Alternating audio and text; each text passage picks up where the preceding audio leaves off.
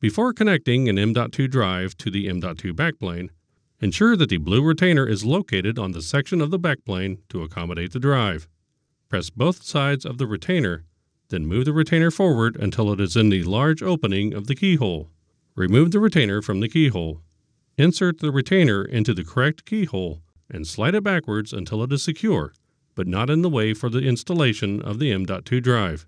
Insert the M.2 drive at an angle of approximately 30 degrees into the M.2 backplane connector.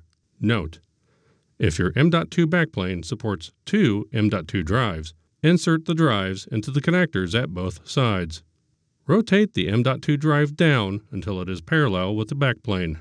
Slide the retainer forward onto the notch of the M.2 drive to secure the drive in place.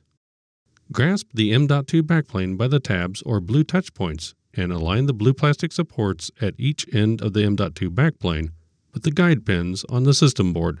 Then insert the M.2 backplane into the M.2 slot on the system board. Carefully press down by the edges to seat it.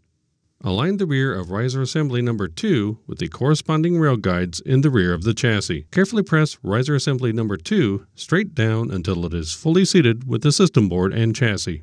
Install the top cover.